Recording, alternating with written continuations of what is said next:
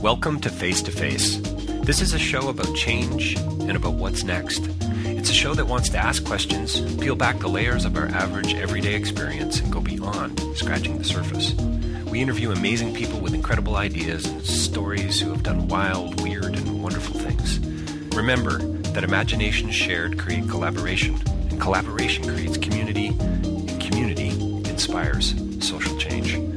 I'm David Peck, and this is Face to Face.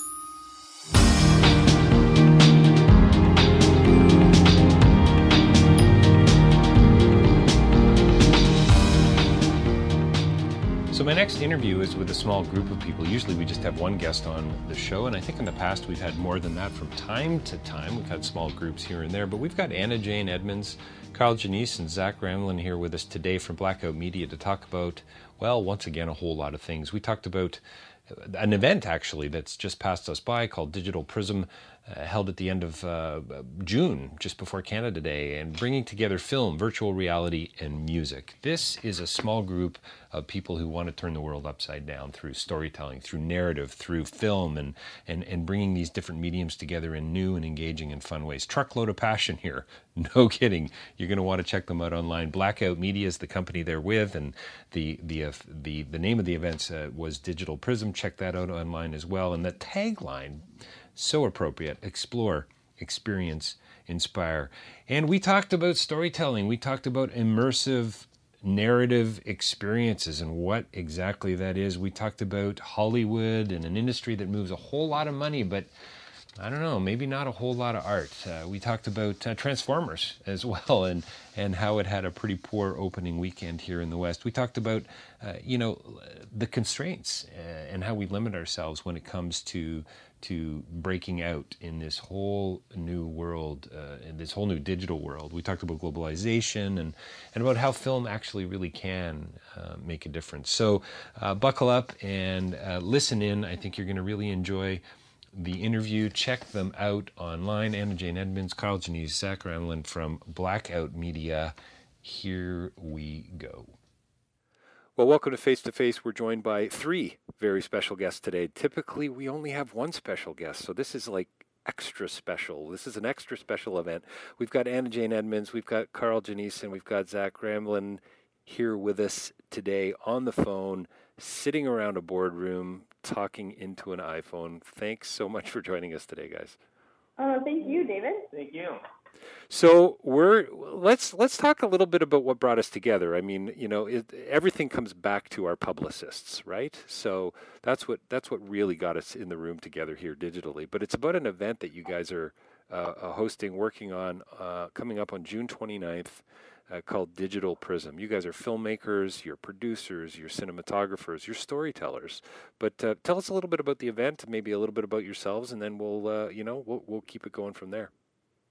For sure. So Digital Prism is a digital storytellers event that was inspired after a series of really kind of down the dumps conversations the three of us were having about what we were doing in like April, and April's the end of the granting season, and you spend months doing 1,000-page, applications to, potentially not get the money you're applying for. And it really was starting to take away from the reason why we got into film to start with, which is individually each of us approach filmmaking and storytelling for different reasons. And collectively, we're very proud of the visions that we're able to create as a team. And so when we started brainstorming what Digital Prism would be about, we started breaking down what the storytelling process was for us and why we wanted to become storytellers in the first place. Yeah, so to us, Digital Prism, we hope it will fill the gap sort of left between the standard fare in Canada, which is film festivals, which are awesome, and networking events, which are also great. And they're both super, super necessary to celebrate the medium we exist in. But we all sort of felt, and we kind of posed the question to our community, and the general consensus was those events usually come with their own individual energies that exist at them. And we wanted to put on an event that celebrated the core foundation of storytelling in general. Right. We wanted to ensure that everyone at Digital Prism could ask any question openly about any element within a story that they saw told, and could even see items like the script or the storyboards or even prompts and costumes from the stories that they just watched. And for me, like I'm like all three of us, we're all very creative, but when it comes to going on a film set, it's usually like you have to go by the storyboard or script, and it's really hard to go outside those lines. And for this event, what we want to do is build the sets, build that creative atmosphere, and to be able to feel like you can do anything and be inspired with anything within that space, and really get people excited about telling their own stories, and really showcase the things that are available to you locally. Because that's one of the biggest things. We really want to champion Canadian filmmakers, Canadian storytellers, and especially ones from Toronto, because I know, as an emerging filmmaker, or if you've been one for a while, one of the hardest things is to know who's around you, because as filmmakers and storytellers, we tend to kind of go into our own little bubbles and not reach out as much as we should. And with this kind of event, we want to kind of open that doorway and show everybody that there are other people outside of filmmakers. There's musicians, there's virtual reality people, and really kind of, start greeting people with that. It sounds to me almost like the event is itself an art installation. Is that a fair assessment? I would say so. We very much want our guests to feel like they're walking into a story that they can take anything away from it, and hopefully be inspired to create more stories from what they see. I mean, the core of the event is collaboration and inclusion. We are super lucky to live in a country that's very supportive of filmmakers and storytellers, and we want to continue to encourage us at Blackout Media, as well as our friends and colleagues across Toronto and in Vancouver, to continue to collaborate together, because that is what's going to maintain us as a really creative and successful country, and also hopefully allow us to grow larger than we are. And it's funny that you bring up that the event itself is an installation, because one of the things that we've kind of noticed is that film and storytelling in general has usually just been expressed in two dimensions. It's been based off of a screen and we watch it. But we want to make this as extremely immersive, so that there are three dimensions to this experience that you can it's tangible, you can feel it, you can see it, you can smell it. Like, there's all senses we really want to encapsulate part of the event. So that's a great launching point. So lots to talk about. I mean, the subtitle or the sub sort of heading for your event is film, virtual reality, and music. And I would imagine you're not only making statements about these things, but you're really exploring it. It's a process of discovery, like you say, immersive, interactive, creative, all those things. Is this? Do you guys feel in a sense as if this event is almost a way of saying, hey, there's something going on in the digital world, there's something going on in the filmmaking world, and so on. We see something else happening, and this is our way of not only showcasing that, but also saying maybe there's another way forward, maybe there's a different way forward. Does that make any sense? I can kind of understand what you're trying to say, at least what I think you're trying to say there, where in the year 2017, our way of ingesting media in general is completely changing. Yes. Something that we actually advocate for, if I can jump off of that, at Blackout Media, is sort of changing the mode in which we receive stories. And so we're actively trying to develop stories at any given time length, any given medium that you can consume the story on, rather than stick to what would be traditional archetypes. I think that might be what you're trying to get at. I'm not sure if that's... No, it absolutely is. I mean, it's got to be. I mean, it's got to be more about just the Facebook like. I mean, I get involved with over the years. I've been involved with a lot of organizations. I teach at Humber College, so interacting with young students. We spend a lot of time on social media. We spend a lot of time with the device in front of us. How is that changing the way we see others? How is that changing the way we view story, and I guess, to use your word, how we immerse ourselves in it? Well, yeah, I mean, it's an exciting time to be participating in the digital storytelling media in general. Like I was just reading a few weeks ago, Facebook hired or poached really 2 entertainment executives to start their own TV channel. And I think just a few days ago, Apple did the same. Apple is hiring 2 entertainment executives to head up an entertainment department. And so we're really seeing this dramatic shift in the way people consume stories and the way we have to tell them. What are some of the things that are bubbling to the surface for you guys in the past few years, past few months? Research, clients, boardroom meetings that you've been, actual projects, the proposals that you've been writing. Anything bubbling to the surface that's saying to you, this is kind of where we're heading, or is it just still too early to tell? You know, how long's television been around? What is it, 60 years? I guess 65, 70 years. I don't know, but how, you know, do you know what I'm saying? I think I understand. I mean, one thing that all of us notice is that people still consume media. One major change is that the length of time someone will sit and watch a television show. Right. And so there's a huge influx of web series and digital content. And, you know, the good thing about Canada is that they're like the IPF sees it. You know, IPF started as a television company, and they've sat back now and gone, okay, well, digital and web is the next frontier of storytelling.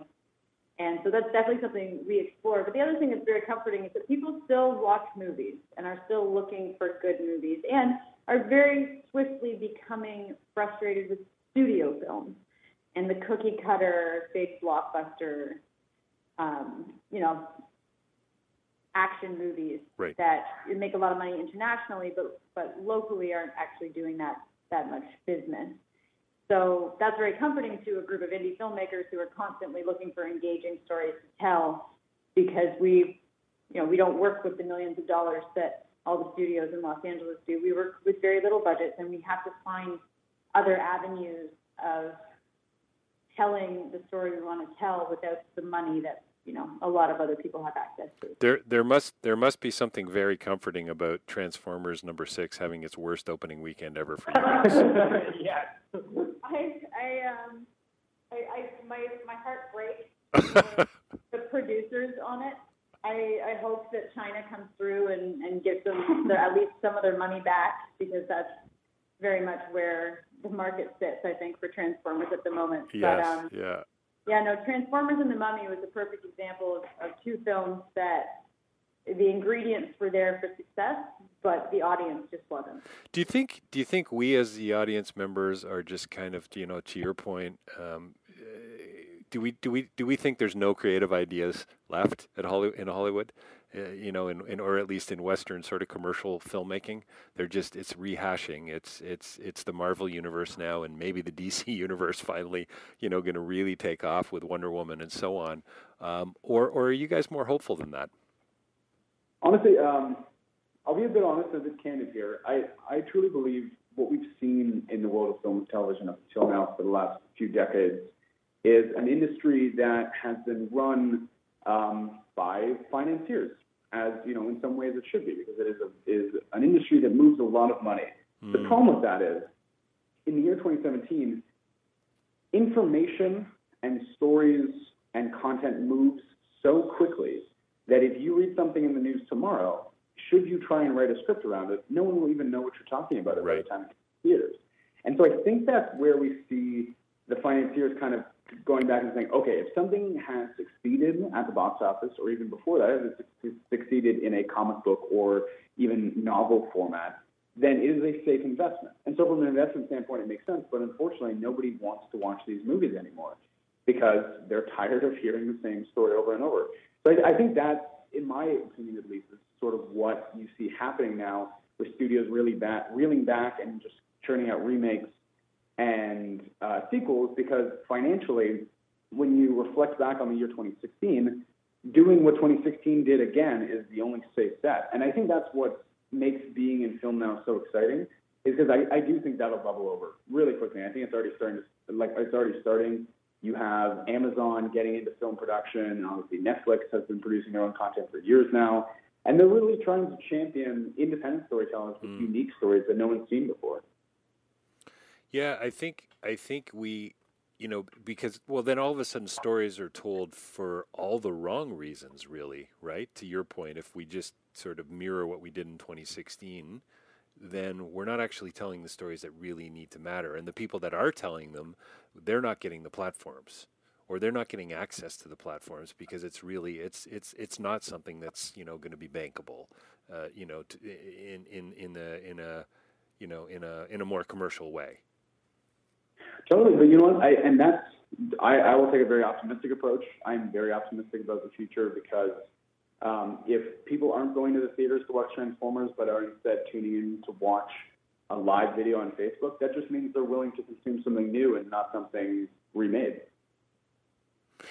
So, what would you say? Oh, well, tell me about who's behind Digital Prism. That's mostly you guys, right? And tell me who you are. You can talk about yourself. Okay. You can talk about yourselves individually, but tell me about Blackout as well. So, Digital Prism is being put on by Blackout Media and the Il Shell Collective, which I will type out for you. Il Shell is actually a Norwegian-based word, and the company itself gets a kick out of people attempting to pronounce the name. But yeah, we definitely partnered to put on this event. Il Shell runs a creative collective that we operate an office out of and are holding the event at. But for Blackout, I don't know, AJ, do you want to take the bit of the history? The history of Blackout? Yeah. Yeah, for sure. So Karl, Zach, and Charlie Hamilton, who isn't sitting with us today, have been longtime friends, and about this time last year found themselves creating content together frequently and decided that instead of doing it under their own names, they may as well band together. At that time, I had actually just returned from Los Angeles. I worked down there for 2 years in development and production. And a couple of years before that, I actually worked with Zach and Karl on 2 features that I produced. And so when I came back, I reconnected, and we did 2 films together in the summer and decided that the 4 of us made a wicked team and that I would join them. So that's the overall history of the 4 of us getting together. In terms of what drew us to each other, I believe each of us kind of present different qualities of filmmaking. Zach is a director-editor. Karl is a producer-cinematographer. Charlie is a writer-director, and I come from development and production and in the producing end. And so between the 4 of us, we have almost an entire film crew. Right. So we, at some point, that is all film crew. And what really drew us together was the overall goal of what each of us wants to get out of the films we make. Whenever we go into something or are presented or are writing a script, the first thing we ask is, how do you want to make an audience feel with this movie? Mm. And, what kind of questions do you want them to ask? What kind of engagement are you trying to get out of the people that are watching it? I think film takes on a lot of different incredible facets. It can be purely for entertainment. It can be to educate. It can be to give people the opportunity to explore new realms and new places. It gives people the chance to speak languages they never did before. And so between the 4 of us, we're constantly creating and looking for material that makes us stop and really either question what the story is and why this should be told right now, and escapism. One of my favorite movies is Despicable Me. Right. Not because it's any kind of cinematic genius, but because those silly little yellow minions are so ridiculous that they just bring me a lot of joy. That's why I watch it over and over again. So that's really why the 4 of us got together, is because we all have a vision that through the stories we want to tell and the films that we curate within our company, we really want to be letting an audience go on a journey. We're not bound by genre. We're not bound by specific periods in time. We are always looking for a kind of story that we think will tell the best world and give the audience the best ride they can go on. Honestly, the overall grand, amazing vision that I think we all hold, it comes from the fact that now that we're sort of entering the late 2010s and into the 2020s, the world is officially globalized. We trade in almost all countries on the planet. We share culture and media. We can connect with one another at light speed. But communication still acts as a huge barrier. Mm. And filmmaking is such a fascinating way to break down those barriers of communication, because though you may have to read subtitles or try and have something translated that's on screen, the actual message that a film carries through light and sound can be translated into any language because it is a feeling and it is a story. And so for us, filmmaking is a way to tell something to everybody on the planet and ask questions to everybody on the planet. Is this Karl? Yes, it is. Hi. Hey, Karl. Sorry, we don't got the visual. I mean, come on, what kind of storytellers are you guys, right? Karl, I love what you're saying. Are you talking about empathy there a little bit? Are you talking about, we still don't communicate very well with others. We got this global world. We're all connected, but we're not. It's not really resonating. Is it that empathetic side to the stories that we tell? From a personal standpoint, I would say yes. I think that films have the power to change the way people feel about the world around them and the people around them, and have an effect that we can't honestly quite see in the moment. You may never know the effect a film has on you in the theater, but years later, it could leave a message that comes back and teaches you something about your life or about what you have in store for your future. And I think that is something that even we don't have the power necessarily to wield, but is something important to recognize when making films. So I'm going to read a quote right off your website. Quote, "At Blackout Media, we aim to push the boundaries of conventional cinema to tell the most compelling story possible." Zach, can you unpack that for me? Whoa, wait, what's the quote again? It's a doozy. It's a beautiful quote. I love it. "At Blackout Media, we aim to push the boundaries of conventional cinema to tell the most compelling story possible." I guess the question is, what does it mean to push the boundaries of conventional cinema? For us, we see that there are a lot of boundaries that people kind of create, and I think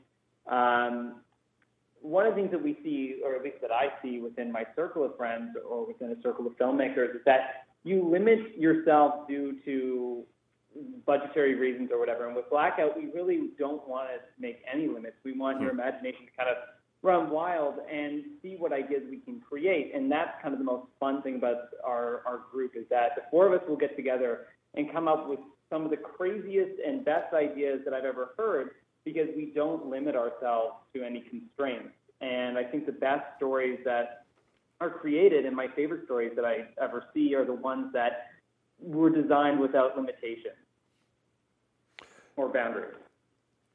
Do you think we are just sort of on the edge of what we're going to start seeing on YouTube, what we're going to start seeing on Facebook? I mean, obviously Netflix changed the way studios look at filmmaking, investors look at filmmaking, and even audiences. I mean, the whole idea of binge watching, right? Being able to watch story from beginning to end. I mean, how crazy is that?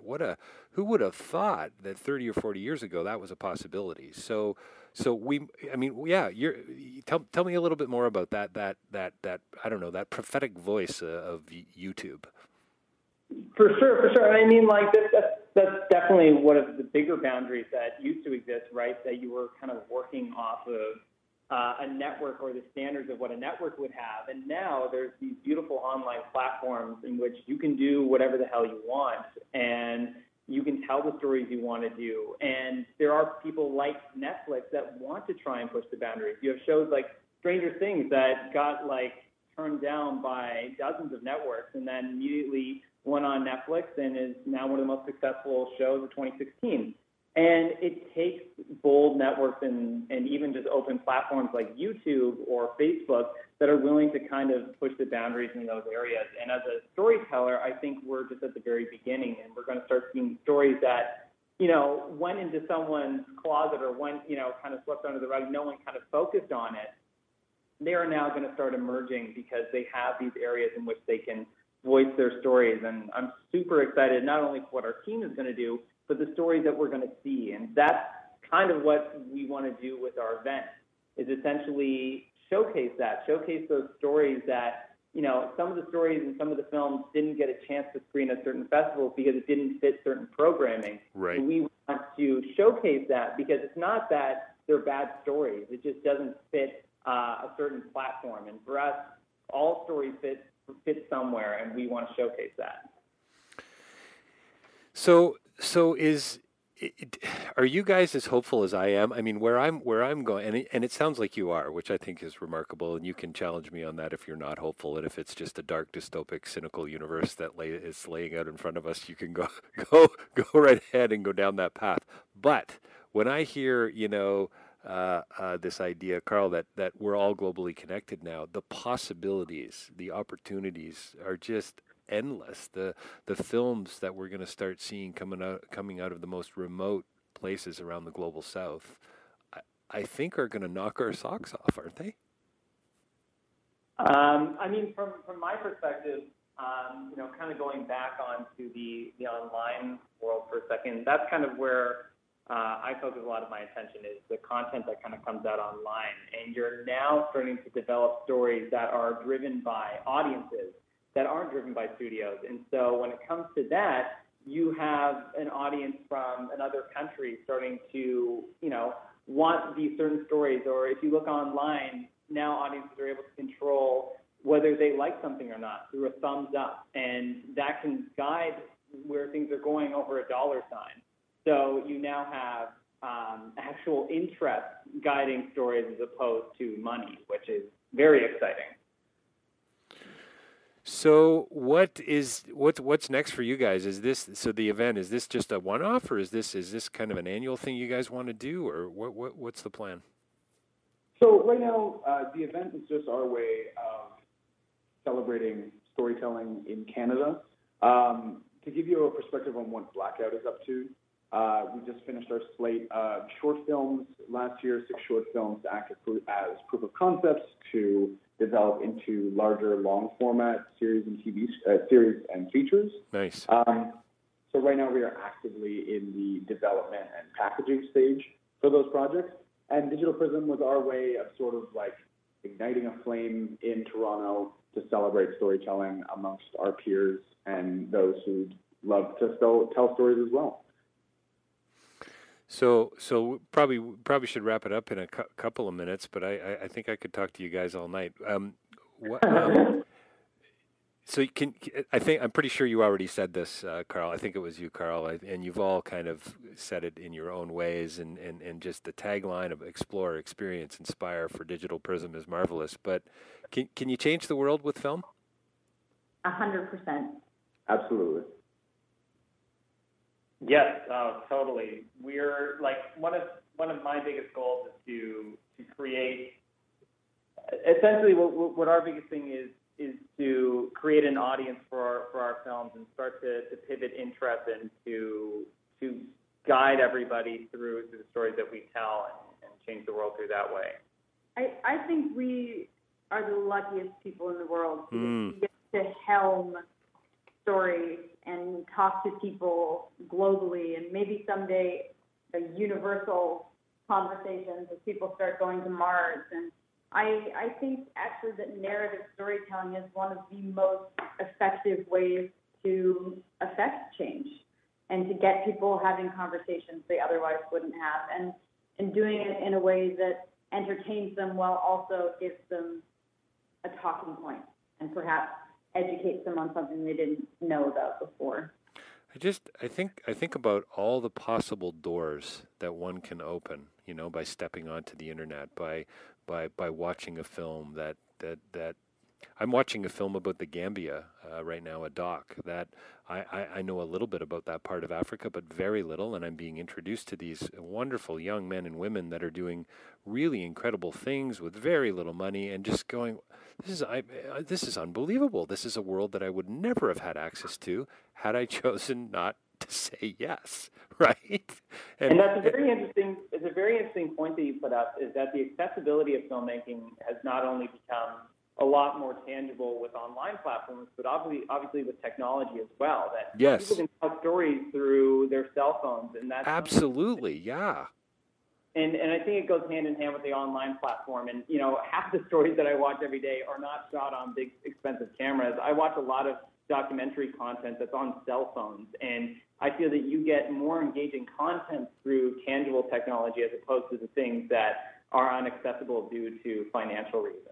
There was a film a couple of years ago, and back maybe 2014 at TIFF called Silvered Water, and I think the subtitle was Syria Self-Portrait, and it was directed by a guy out of Paris who had been exiled from Syria, who a woman had contacted him through Facebook. She shot most of the film on her handheld. Then they took a bunch of footage from Facebook, from YouTube, and they pieced it all together into this incredible film. I mean, I'm no real film critic, but I think it's groundbreaking in the way they approached it, but more importantly, in how they did it. You know, Facebook. You know, the one guy's in France. She's on the ground in Aleppo filming, and they actually pieced together this film that I mean, it brought tears to my eyes. And you know, for us, that's one of the biggest things is that film to a lot of people is an intangible thing, and we create these boundaries for no reason. Like, oh, I need an Alexa, or I need a Red, or whatever. But it's like, to tell an engaging story, all you need is a camera and a voice. And whether that's on your cell phone or on the most expensive camera you can get, as long as you have a good story, there's an audience willing to listen. Well, I think that's a great a line sorted out. All you need is a camera and a voice. I think that's a beautiful tagline for something. Thanks so much for taking the time today to talk not only about your event, but about what you guys do and about your vision. Actually, frankly, your vision for storytelling and your vision for the future. I really appreciate it. I love your energy and your passion. It sounds like you're really committed to taking all of this to the next level. Thank you so much, David. Thank you so much.